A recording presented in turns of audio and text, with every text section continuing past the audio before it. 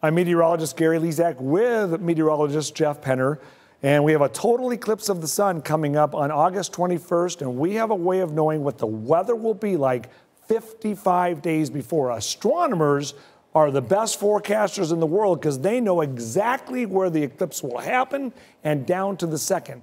But weather-wise, we have a good concept as well. That's right. It's not just the stars, the moon, and the planets and the sun that are cycling perfectly, but the weather is too. The cycling pattern hypothesis, and it has three main aspects to it. And the weather pattern sets up between October 1st and November 10th in a unique way. And Gary, we are still in that pattern that set up last October right now. That's right. The pattern is cycling regularly. Let me show them what's going on. There's the cycling weather pattern influenced by other features. But the main fact is that this pattern is cycling, and this year's pattern is cycling at 58 to 59 days. So we can look back 58 to 59 days before the eclipse and know scientifically that it is likely going to return.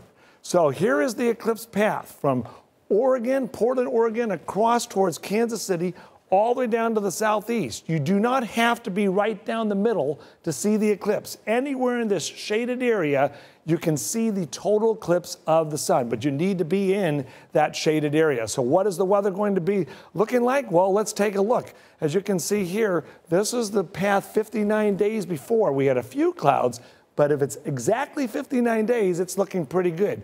58 and a half days before, Tropical Storm Cindy was sending clouds up over the southeastern part of the country. There may be another tropical system that we'll have to monitor in late August.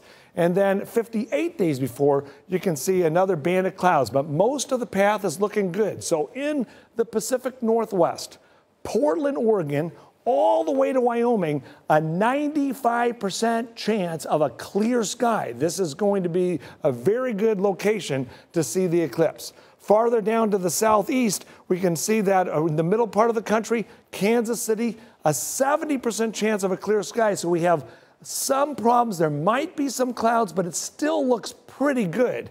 And in the southeastern part of the country, we're up to an 80% chance of a clear sky. So as we look at the entire path, green means great viewing from Portland all the way to the western Nebraska, a little problem area we have to monitor, but still it looks good for this entire path, and then good in the southeastern part of the country.